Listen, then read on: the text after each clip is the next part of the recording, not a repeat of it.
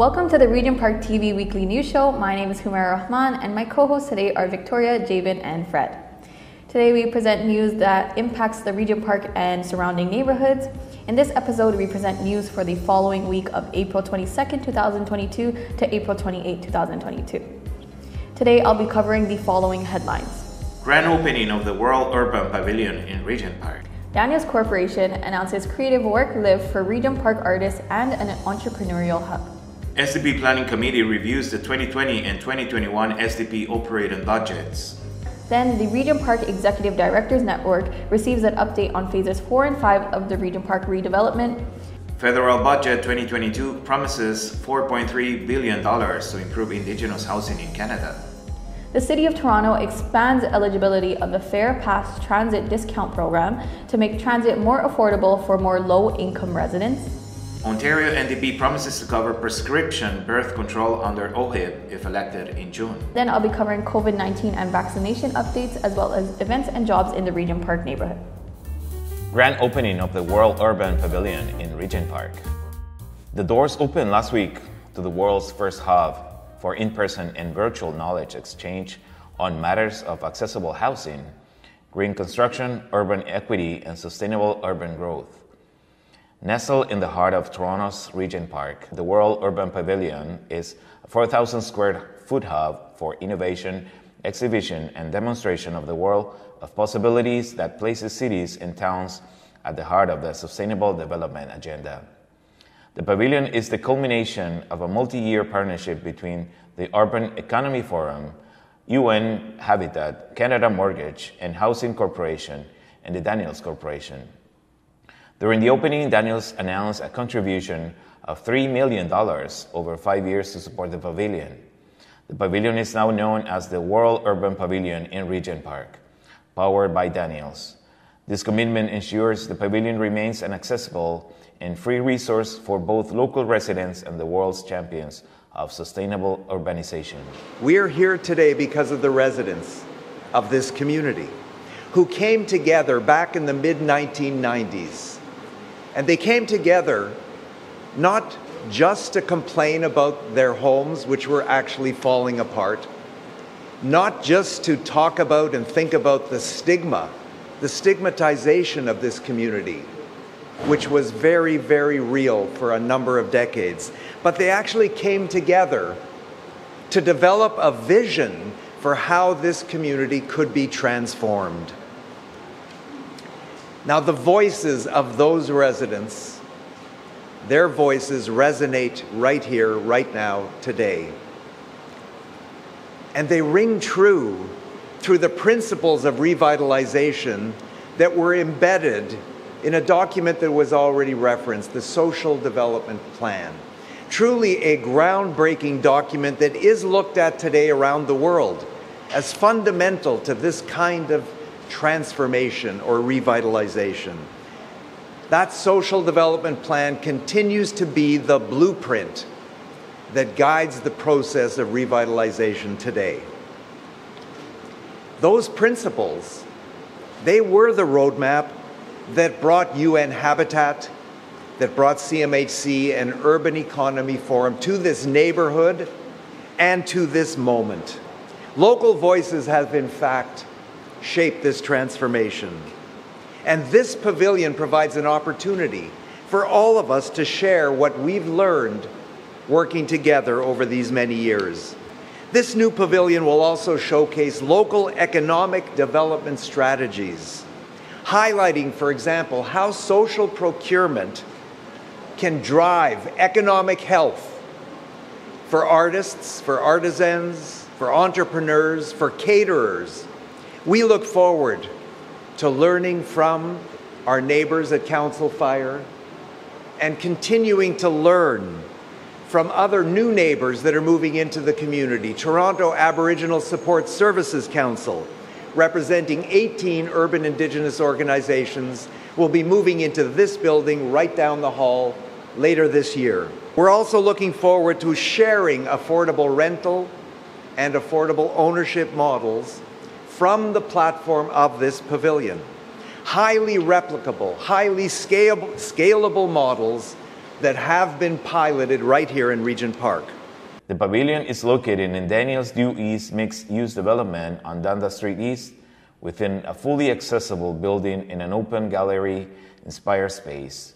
Its unique design and multifunctional space provide opportunities for collaboration and ideas to blossom. Visitors to the grand opening were treated to a viewing of the inaugural exhibition of the Pavilion, titled Canada Home. This is a multi-phase exhibition that will bring attention to the Canadian innovation related to housing, communities, and sustainability. University of Toronto's Infrastructure Institute of the School of Cities combined both conceptual and practical installation in this exhibition that depict models and approaches to mixed-use buildings. The opening of the Pavilion also marks the launch of a global hub for UN Habitat's signature SDG Cities initiative, a global endeavor to set more than 1,000 cities worldwide on track to achieve the 17 global goals that leave no one behind in the fight to end poverty, protect the planet, and ensure that all people enjoy peace and prosperity by 2030. I am so incredibly proud and honored to be a member of the Pavilion Steering Committee and an active member of the SDP and the Regent Park Neighborhood Association. And that is because it allows me to work with the most extraordinary people. I've been in Regent Park for slightly under 10 years. I have met people who are smart and wise and tenacious, who will fight for these fundamental things that we need here. People who love this community so much that they will work tirelessly with commitment and determination for equality and justice. I will also say that we have the most amazing young people that any community could ever possibly want. Their energy and creativity will carry us into the future. I'm very excited with this opportunity to showcase Regent Park, to share my experiences, and many of the residents today are willing and able to come and share with you how amazing this wonderful neighborhood is, and that is because at the local level, at the city level, and at the nonprofit, and all of these people coming together. There is an African proverb that says it takes a whole village to raise a kid. So I want to say it takes all of us to make this planet better. So thank you and welcome to Regent Park.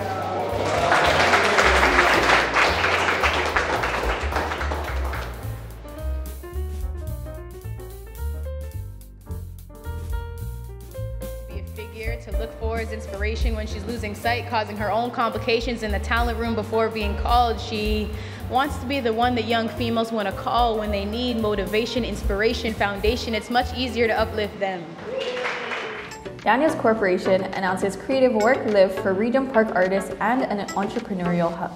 Last week, the Daniels Corporation, the development partner for building phases 1 to 3 of the Regent Park redevelopment, announced in a press conference held on April 13th at Daniels Spectrum's Art Center that Daniels Corporation is partnering with Black North Initiative to launch a work-live studio initiative in Regent Park. According to Hila Omar Kyle, the Vice President of Social Impact at Daniels Corp., the Work-Live Studio at Due East Condominiums and the soon-to-be-completed Artworks Tower will create opportunities for Black identifying artists and creatives to rent a work-live studio space in the Regent Park, approximately 50% of the market rate. For us, this commitment to use real estate development as a platform for positive social impact is at the heart of everything that we do. In that spirit, Daniels is announcing 3 new initiatives in Regent Park. Those initiatives, in collaboration with organizations and individuals doing great work across our city and across our country, will foster inclusive community spaces and really add to the vitality of this already incredibly vibrant neighborhood. First, we are thrilled to be collaborating with Black North Initiative to offer 3 new work-live spaces at our Due East and Artworks Towers development right here in Regent Park. The work-live spaces are just that, artist-focused work studios on the ground floor and a residential living unit above with direct access to a condominium. The work studios are along the multi-award-winning living lane that will be complete in a few years, just as the Toronto Community Housing Building known as Block 16 North is constructed.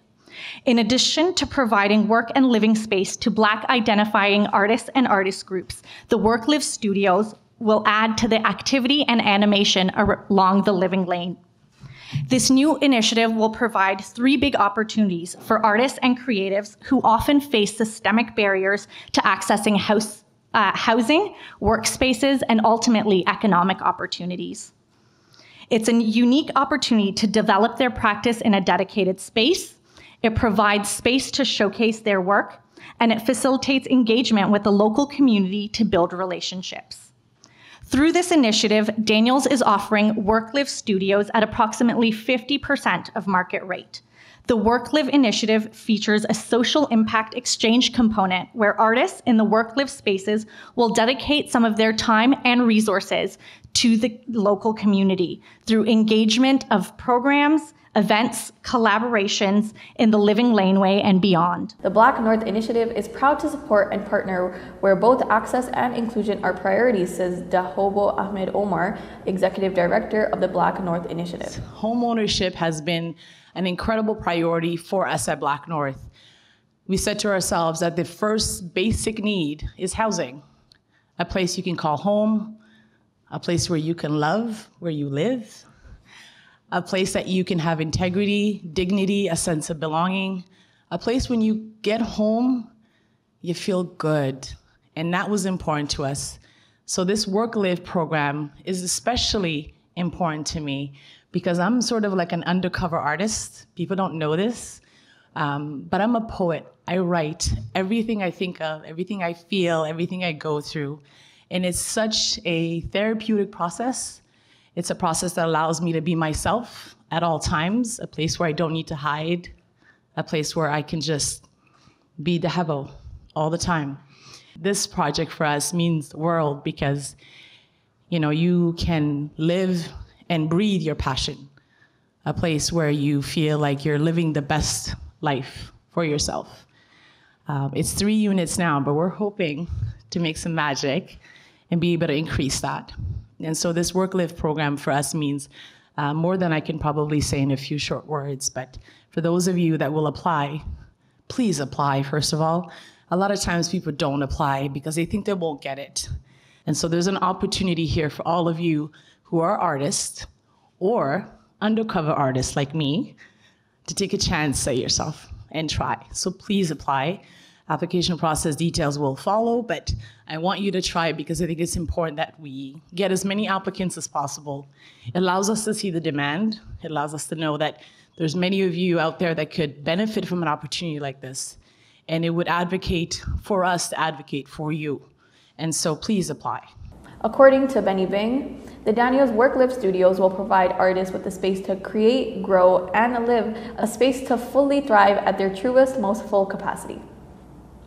This initiative continues to show Daniel's commitment and belief in the power of arts to enrich our lives and build community, says Benny Bing, the inaugural artist participating in Daniel's Work-Live program at the Due East Towers in Regent Park. It's an honor to be here today as the inaugural artist in the Daniel's Work-Live spaces. I will begin with the journey of how it started.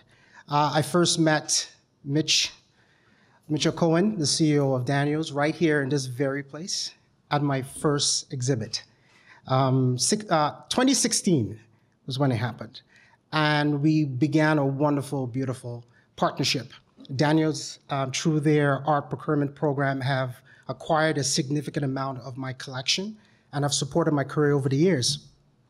So when it was brought to my attention that they were working on Work-Live units for artists in Regent Park, and they would love for me to be part of the program, I jumped to it because there is a need for a creative space in our city. We're seeing artists being pushed out of the city due to the affordability to live in Toronto. Living in Toronto to find a place to live in Toronto is hard. For anybody, talk less of an artist. To find a place to create in Toronto is even harder. And as a Black artist, I can tell you firsthand the challenges that I have faced along the way in trying to build a thriving practice. So with this Work-Live units, this provides not only a solution, but this provides an opportunity. a very important opportunity to a creative community that sometimes feels neglected, and that's Black creatives in the city. There are a lot of us, and we're good. We're talented, and all we need is an opportunity. So this creates a wonderful opportunity for all Black artists out there. Apply. Bring yourself forward. Put your work out there and apply to this, because this will change your life. If we have more Black creatives in the work-live units, showcasing their greatness to the community, impacting lives of children, we can change the dynamic of what's happening in our community. So as the inaugural artist, I'm happy to be there. Some of you might have seen me in the community. Some of you might know me. You can come by the studio and have a look at some of my work. But I really would love to see some really amazing, talented Black creatives apply for this. Because I've spoken to several. We've talked about situations like this. We've talked about being neglected. And when these opportunities arise, it's important that we grab it by the horns and we go for it. Hila Omar Kale uses the opportunity of the press conference to also announce the Daniels Entrepreneurship Hub. Inspired by the vision of local entrepreneurs, Daniels has launched the Daniels Entrepreneurship Hub as a resource that will provide workspace for emerging entrepreneurs from Regent Park to grow their businesses. This is located in the Daniel Due East building at 225 Sumac Street, and the hub will serve as an ally for small businesses and will promote knowledge sharing and collaboration within the community. Hila announced that InfiniGuard would be one of the beneficiaries and will be provided with an office in the hub. Merwin Kagali Ali, Executive Director of InfiniGuard and Healing as One, expressed his gratefulness. And now they're announcing an entrepreneurship hub for a small business and a Regent Park resident like me. It's absolutely mind-blowing. Daniels has done so much. I think, for somebody who's very passionate about the work that I do, you could have a dream, you could have a vision, you could put in all the work, but if there's no opportunity, there's no doors open. So Daniels has been my opportunity, has given me hope, has given this community hope, and all I can say is thank you. The announcements were followed by spoken word art performances by Nadine Williams, Southside Santana, and Spoken by T. The artists amazed the residents in attendance with their beautiful and very true-to-life words and emotions. Southside soldier, so you gotta stand tall even if they're aiming at your mata. For those who know fright before knowing how to fly a kite, we all come from splintered frames and flooded basements, craving embracements, moving to avoid misplacement. A bunch of kids lost in the mirrors trying to figure out where their face is, just a whole bunch of kids refusing to let go. The event ended with a communal iftar, the breaking of fast, which is prepared by Regent Park Catering Collective and sponsored by Daniels Corp. SDP Planning Committee reviews the 2020 and 2021 SDP operating budgets. The Regent Park Social Development Plan is a community-wide initiative aimed at building social cohesion and inclusion. The plan revolves around 4 priority areas, each represented by a working committee. The 4 working groups are communication, safety, community building, and employment and economic development. The body tasked with coordinating the 4 working groups is the SDP Planning Committee. The committee comprises of all the other members of the working groups. The April 21st, 2022 meeting of the SDP Planning Committee was chaired by Walid Kogali. The first issue that was discussed was the reconciliation of the $50,000 operating funds from the 2020 year.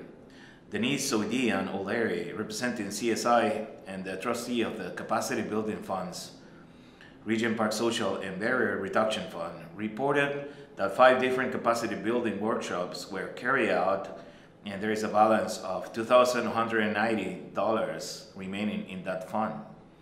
Michael Rosenberg reminded the committee that the only reason why the capacity building workshops were not spent was because the instructor has not sent an invoice. Denise also reported that $7,500 budget for Regent Park Social was fully paid and that all the funds in the barrier reduction for child care was spent. The remaining $5,039 in the barrier reduction fund was for the purchase of technology. These funds have not been spent because they are waiting to build lockable cabinets in the community living room for holding the equipment. If the city is requiring the technology funds to be spent immediately, Then Denise indicated that CSI would buy the items and store them until the storage is built. Ismail Afra felt this is a good idea to purchase the items now. For 2021, Diane Mavunduse from Dixon Hall reported on the resident engagement funds that Dixon Hall is administrating. According to Diana, a disability steering committee was struck and Lloyd Pike is working at it. Diana suggested that funds could be used for youth engagement activity related to engaging youth in the SDP. The remaining funds is allocated to engagement of seniors and the delays related to change over the TCHC staff. The other fund that Dixon Hall is administrating is for bridge builders. Diana reported that bridge builders partners have been lined up and we are working on language ambassadors. The group asked if Diana can present the financials for the project that Dixon Hall is administrating at the next meeting. Diana agreed, saying they were presented at the last meeting, but she could present them again. Richard Kirwan, a city staff, wondered why the 2021 was allocated when the 2020 budget was not fully spent. Richard encouraged that all the 2021 funds must be fully spent before any operating funds for 2022 should be allocated. Diana reminded everyone that the delay for spending was because of challenges related to COVID when activities were delayed. Diana indicated that only funding remaining from Dixon Hall projects is from the bridge builder. All operation funding for 2021 budget should be spent by the end of December 2022. It was reminded by Richard that there should also be measurable tangibles connected to the operating funds. Diana responded that the Evaluation and Benchmark Committee is working on this. The next issue that was discussed was the 4 residents and 2 organization SDP representatives to the Community Benefits Oversight Committee. Richard Kirwan indicated that there have been 5 organizations who have applied for the 2 organization positions. Richard is still awaiting the resident nomination, 1 from each working group. According to Joel Klassen of the Community Working Group, the working groups are still in the process of recruiting residents to seek nomination. Walid suggested that each nominee, resident, and organization write a blurb indicating why they should be on the Community Benefits Oversight Committee representing the SDP. Others suggested it should be an oral presentation. The group agreed that it should be a blurb and that the SDP Planning Committee should select representatives at the next meeting. The Regent Park Executive Directors Network receives an update on Phase 4 and 5 of the Regent Park redevelopment. The Executive Directors Network, also known as the ED Network, is comprised of executive directors and senior decision makers of community organizations that serve Regent Park. The network meets monthly. The April 11, 2002 meeting was chaired by Greg Gary, the executive director of K-Club, and Vicky Sage, the manager of St. Jude's Community Homes. Vicky is replacing Jim Nason term as Jim had recently retired. The first invited guest was Amal Simon from the Regent Park Anti-Racism Action Project, known as the ARAP. Amal spoke about the ARAP project, addressing systemic racism in Regent Park through trauma-informed capacity building, is an 18-month initiative aimed at transforming the lives of residents of Regent Park through trauma-informed capacity building. The project was developed in full collaboration with the Regent Park Social Development Planning Stakeholders Table, the City of Toronto, and seeks to involve over 20 local agencies and grassroots roots. A more in-depth report of the ARAP project will be presented in a future RPTV news report. Following Amal's presentation, the ED Directors Network invited Peter Zimmerman and Holly Carey Matimo from TCHC to give an update on Phase 4 and 5 of the Regent Park redevelopment plans that will be submitted to the city. Following the presentation, Peter Zimmerman and Holly Carey Matimo took questions from the group. In an email shared with the community on April 13, 2024, Carmen Clayton, the Director, Office of the CEO, Boards and Relations and Special Projects with Dixon Hall, announced the appointment of Mina Mawani as Dixon Hall's next CEO, effective May 2nd, 2022. In her announcement, Carmen writes, Mina is an accomplished and visionary CEO and brings extensive leadership experience in the private, public, and nonprofit sectors, and we are delighted that Dixon Hall will benefit from her experience, her background, passion, and her strong and intensive community relationships. She is excited to join the team and looks forward to working with all of you to serve and advocate on behalf of the communities we serve. Mina replaces Mercedes Watson, who resigned from the Dixon Hall in early February. We look forward to meeting Mina Mawani at a future executive directors meeting. Federal Budget 2022 promises $4.3 billion to improve Indigenous housing in Canada. Ottawa is preparing to spend $4.3 billion over 7 years to help improve Indigenous housing, while also giving more to help communities contend with the harmful past of residential schools. Investing more this year in housing for Indigenous peoples is a priority in the agreement of the federal minority Liberal government struck with the New Democrats. Expectations were high, and the Assembly of First Nations alone had asked to see $44 billion in the budget to address current housing needs, which also include issues around repairs and overcrowding. The National Advocacy Organization had asked for another $16 billion to account for population growth until 2040. The spending plan also gives a total of $150 million to the 3 territorial governments to address housing needs in the North, home to many First Nations and Inuit communities. The Liberals promised last year to develop an urban, rural, and northern Indigenous housing strategy. The 2022 budget pledges $300 million over 5 years so that Canada's Mortgage and Housing Corporation can work with Indigenous communities to build a plan. The budget also addresses the ongoing search for unmarked graves at the former sites of residential schools. The budget includes nearly $210 million to help communities with their efforts, as well as new buildings for the National Centre for Truth and Reconciliation, which is home to many residential school-related records. Ontario NDP promised to cover prescription birth control under OHIP if elected in June. The Ontario NDP is promising to help control the cost of living with free prescription birth control if they are elected in June. NDP leader Andrea Horwath made the announcement on April 21st in the heart of Regent Park. Nobody who chooses contraception should have to pay $30 a month, year after year, month after month after month, year after year after year. It's just not acceptable, and it's something that should have been dealt with long ago. If you need a vasectomy, if that's what your healthcare provider and yourself decide, then that's covered.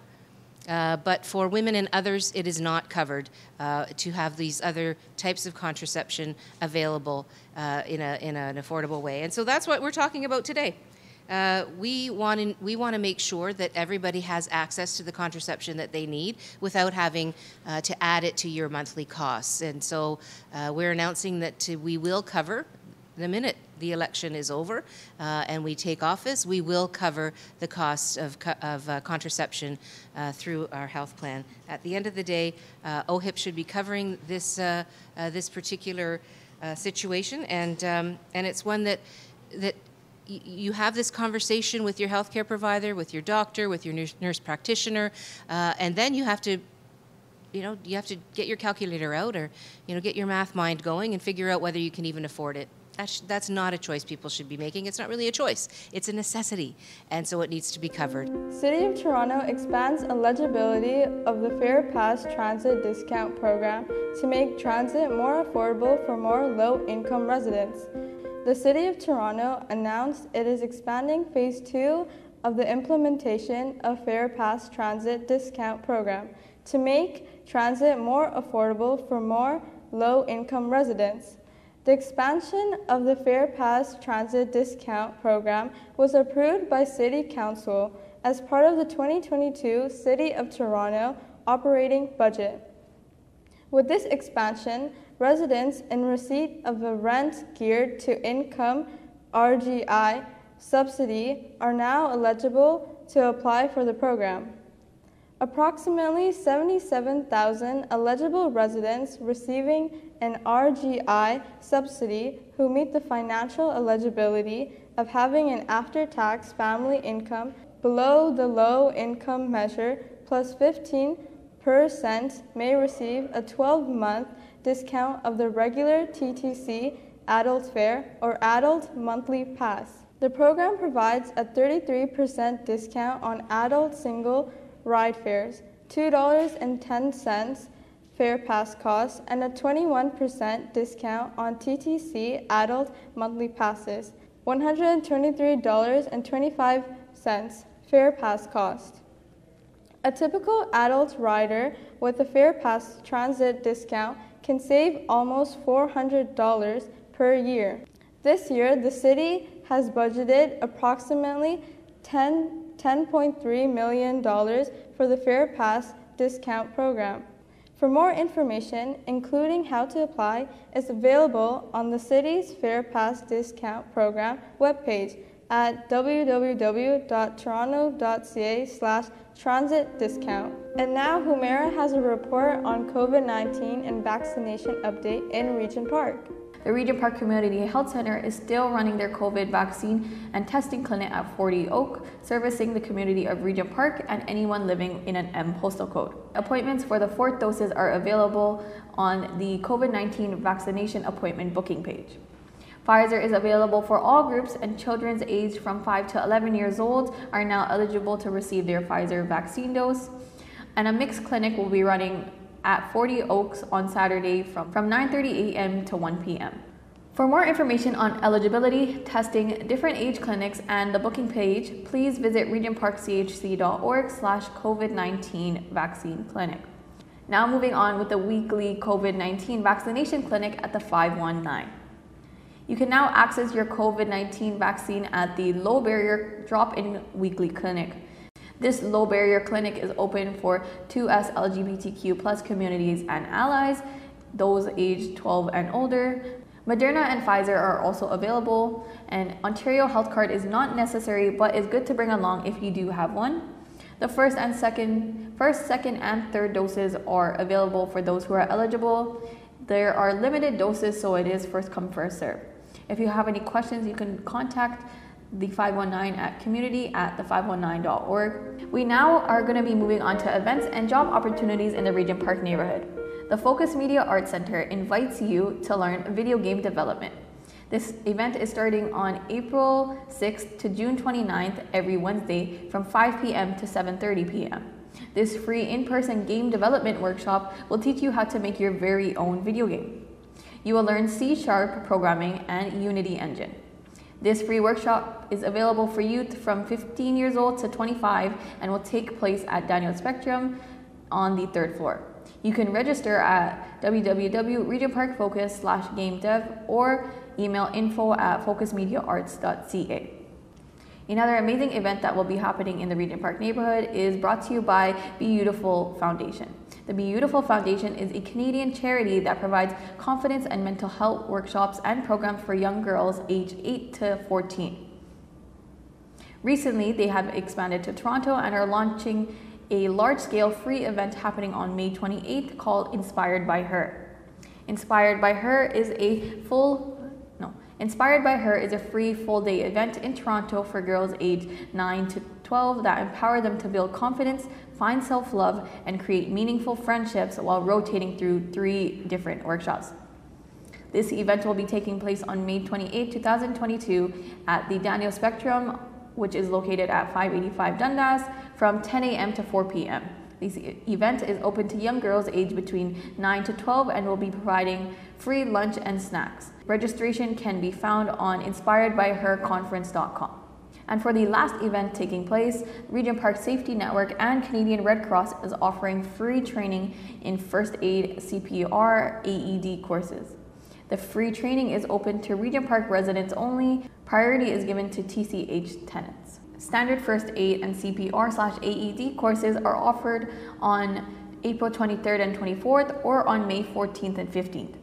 There is another emergency first aid course that is being offered on April 30th or on May 11th. For more information and registration, please contact moprp@gmx.com or call Inez at 647-670-1628. Now we'll be covering job opportunities in the Regent Park community. Focus Media Arts is looking to hire 6 summer positions for the community broadcast journalist. To be eligible for this position, you must be between 15 and 30 years of age, and will be starting this position from July 11, 2022 to August 26, 2022. All successful candidates will be working this position from 10 p.m. to 5 p.m. and will be working 30 hours per week at a rate of $15 per hour. For those of you interested, the application deadline is on June 30, 2022. To apply, please send a cover letter and a resume to info@focusmediaarts.ca. Boys and Girl Club is now hiring for summer camp mentors for June 27th to August 12th. The application deadlines are on April 29th at 5 p.m. To apply, you must have first aid and CPR level C education, volunteer and work-related experiences, and able to attend a mandatory training on June 27th to the 30th. Thank you, and that is all for jobs and events in the Regent Park neighborhood.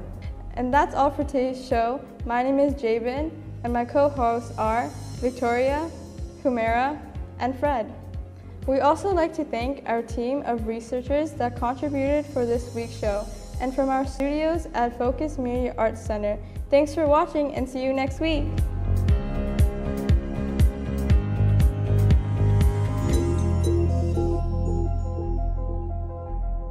Make sure to like, comment, and subscribe. And when you do subscribe, hit the little notification bell so you never miss out on any of our content. If you'd also like more, you can find us on our other social media platforms. And if you want even more, you can look at our website.